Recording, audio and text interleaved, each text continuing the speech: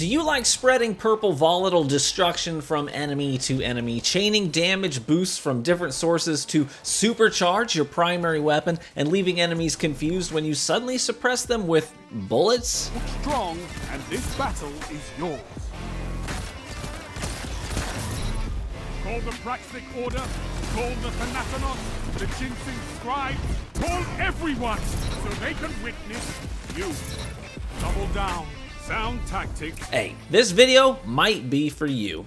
Last season I created a build that focused on the use of the Collective Obligation Exotic Pulse Rifle in PvP. But since then I've refined it, and also we have a brand new series of seasonal artifact mods that directly affect the utility of that build and take it to the next level. Some of the things I'm doing with this build are genuinely criminal, and I can't wait to share it with you.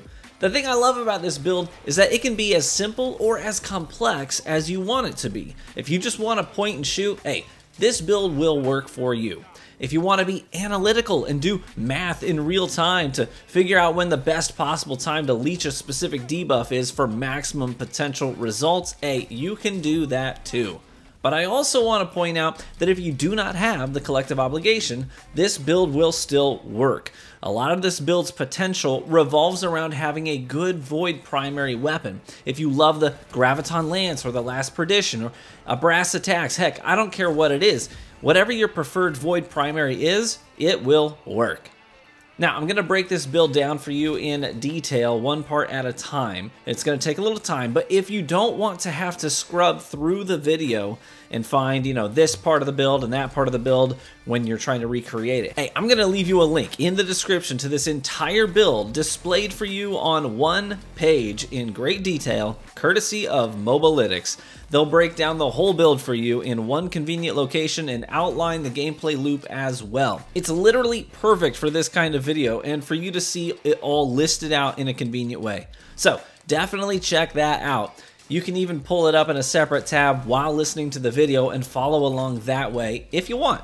Alright, let's start with the artifact mods. First, we've got in the last column of the artifact, the mod Void Channeling. As a Voidwalker main, I immediately started thinking dirty thoughts the second I saw this mod. This is going to give you a damage buff to your Void weapons whenever you get a Void weapon final blow. So think Rampage, but specifically for any Void weapons.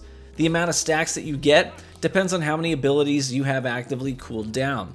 The more stacks you have, the more damage you do. But I wanted to lean very heavily into the kill chaining here. So I also tossed on the exotic chest piece for the Warlock, the Mantle of Battle Harmony. The Mantle is going to give us extra super energy every time we get a kill with our Void weapons. And since I'm running Nova Bomb, it's a short sprint to getting that super cooled down. Once you have your super, you're just going to sit on it. Don't use it. A Nova Bomb might get you 1 or 2 kills here or there, but keeping it is going to lead to a lot more extra kills down the road. When your super is cooled down, the Mantle of Battle Harmony is going to give you a buff called Absorption Cells, and it's basically Rampage for Void weapons and stacks with Void Channeling. In other words, hello, easy 2-burst kills.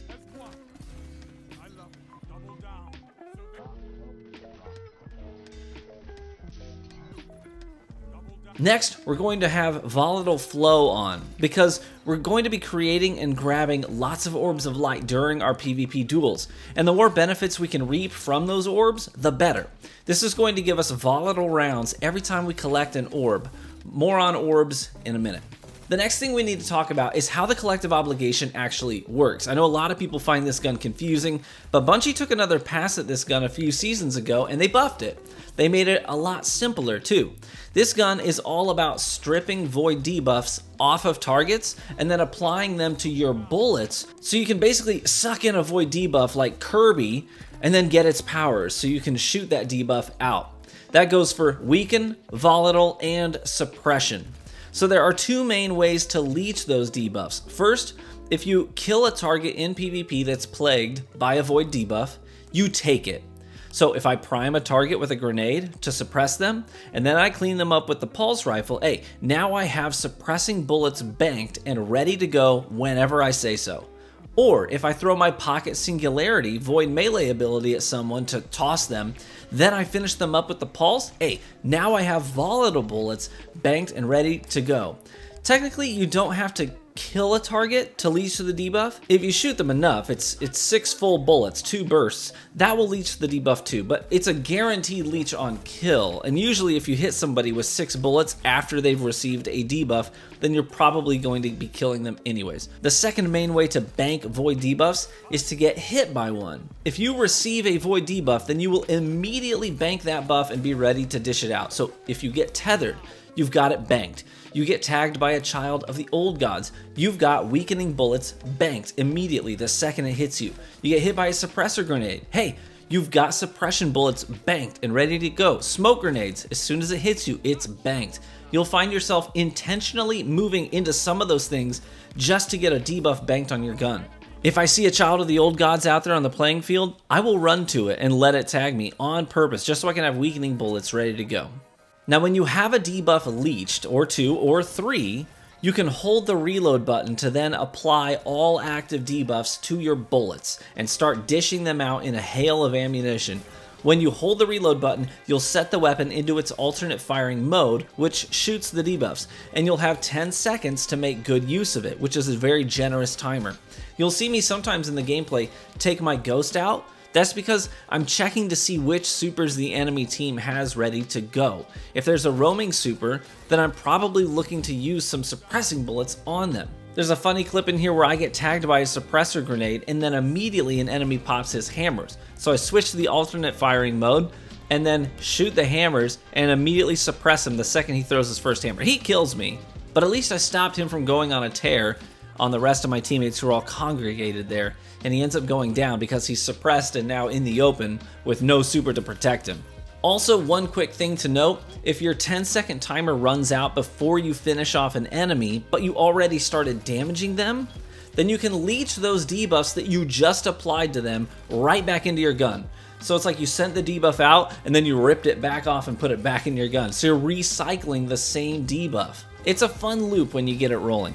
Okay, now let's talk equipment. I used to run triple 100s for this build, but Bungie made some serious changes to armor mods and how they work, so I had to dial it back a little bit to a 10-10-8 or a 10-10-9, depending on what I wanted to prioritize. But I'm running Child of the Old Gods, which means I want 100 recovery to put down more rifts, to dish out more Old Gods babies, to leech more weakening debuffs. You get the idea? And I've got the Pocket Singularity, which applies the volatile debuff, so I have tier 8 strength to throw more of those. But for the trifecta, I'm running suppressor grenades, so I can suppress and leech that debuff as well, so I've got all 3 debuffs covered in my build. And I've got 100 discipline to toss as many of those as possible. For the full Voidwalker build, you can see on screen here. Moving left to right, we've got Vortex Nova Bomb for our super, Healing Rift, Burst Glide, Pocket Singularity, Suppressor Grenades, and then for the aspects, it's Child of the Old Gods and Feed the Void. Devour is a very useful ability when your entire build is about kill chaining.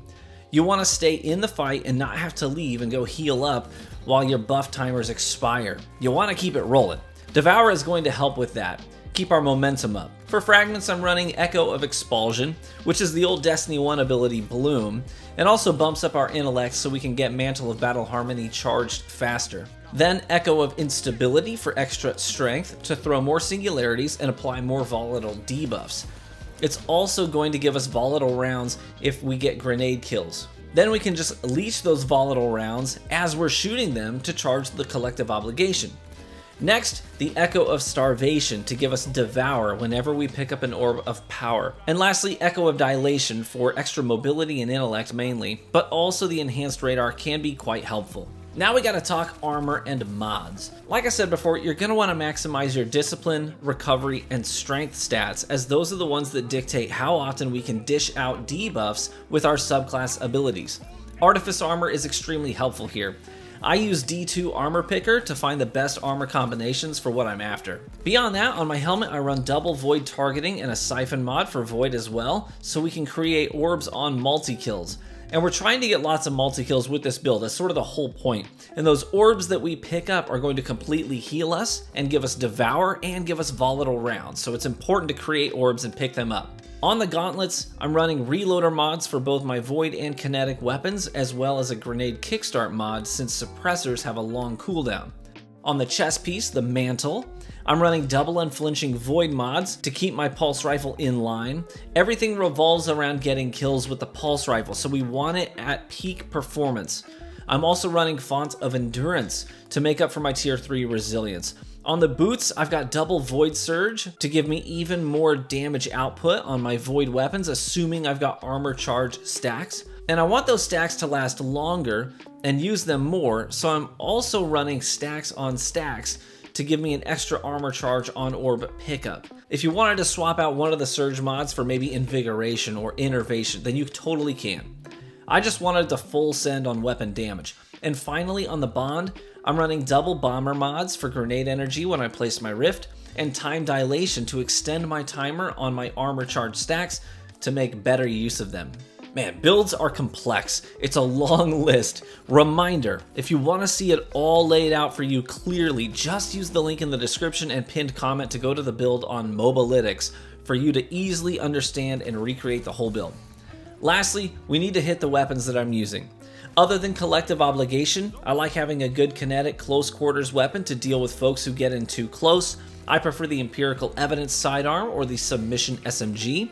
The Immortal is for guys who pee sitting down. I'm kidding, please don't get offended. But might I also suggest that if you have a Boudica sidearm with Osmosis on it, that is a seriously good choice. I accidentally deleted mine after getting close to 1,000 kills on it, and I was so mad at myself. But Osmosis gives you another weapon in your kit that can benefit from all these void weapon buffs in our build. And finally, for my heavy weapon, I'm using the Tomorrow's Answer rocket launcher because it's void and it's a really good rocket.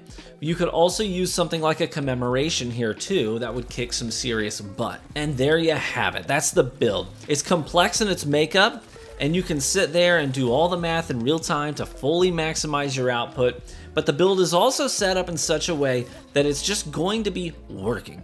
You can turn off your brain and just go out there and shoot stuff and use your abilities when you think they're necessary, and the build is just going to be working for you on your behalf, increasing your damage output, charging your abilities, healing you from time to time, and you don't have to think about it at all if you don't want to.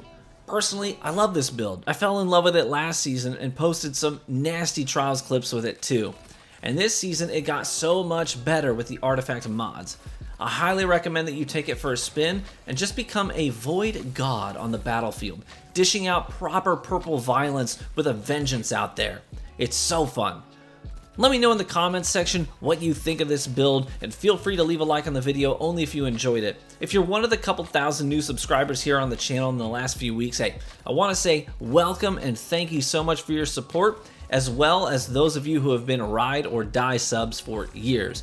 I love you all. Be warm and well fed, my friends, and I hope to catch you in the Crucible.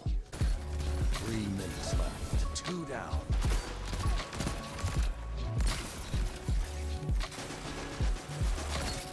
Together, nothing can stop you.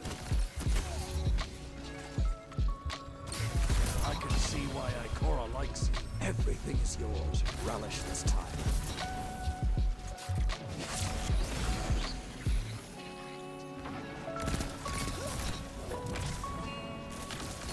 Down, hunting you. Stand strong. 2 down.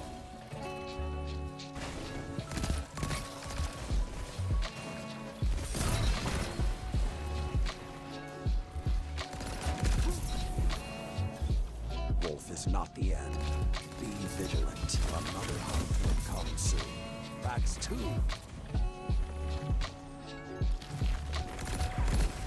A powerful statement.